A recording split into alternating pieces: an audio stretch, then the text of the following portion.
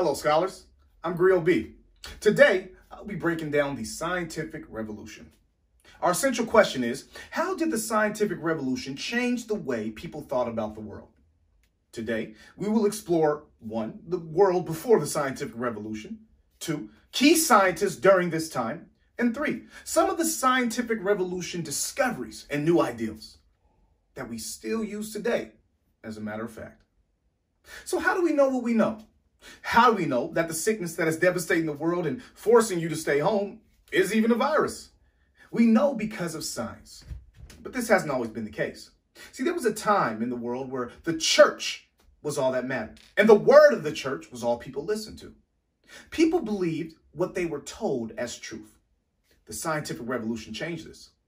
It was because of this event in world history that we know that the sun is the center of the universe and that gravity exists and that diseases are the result of bacteria and viruses, and that there's a method to conducting scientific research.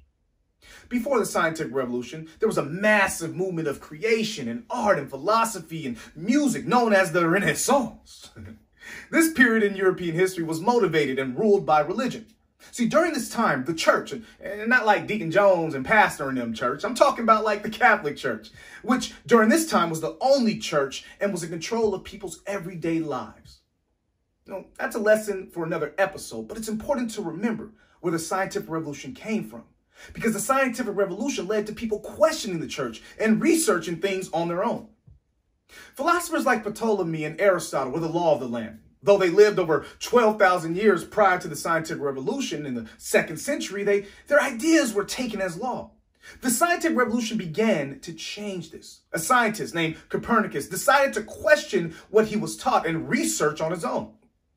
During this research, he made the statement that contradicted the church and Aristotle's teaching of geocentric universe. This means the earth, prefix geo, is the center, suffix centric, of the universe. Though he had no concrete proof, he sparked the minds of other scientists in Europe.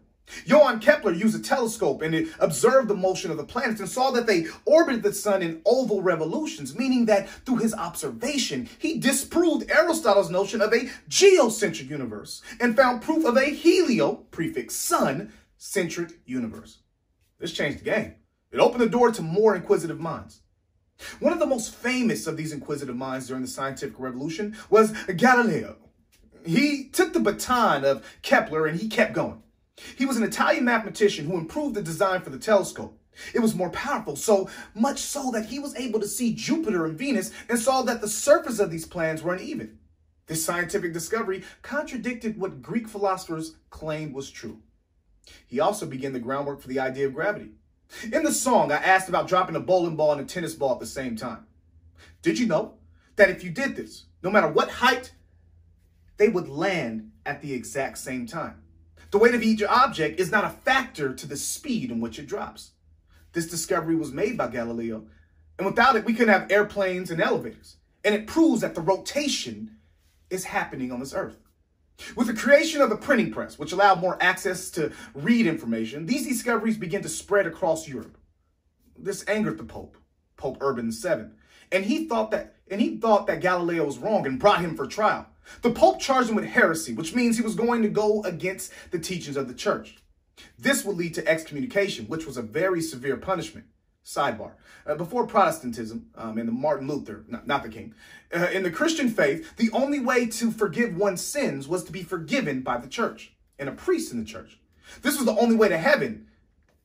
And the only way to heaven was to be forgiven by sins. See, excommunication meant that you were kicked out of the church and could never be forgiven and thus never go to heaven. Things have changed now, and we will discuss how major that was in a later episode. But during this time, it was a major deal to be excommunicated. Galileo decided to recant his statements, which means take them back, and even say that he was lying the entire time. The scientific revolution was filled with great scientists and discoveries, like Isaac Newton discovering gravity by sitting under an apple tree, as well as Rene Descartes and Francis Bacon, through whose work we have the scientific method, the tool you use to create those science projects and the basis of all scientific discovery. Today, we have to take that method in the things we do. Social media posts often are taken as law and truth, much like before the scientific revolution. It is our jobs as learners to question and research what we see so that we can truly learn for ourselves. We must also keep advancing technology, because without the telescope and without the printing press, Johann Keppler would never have been able to observe the planetary motion.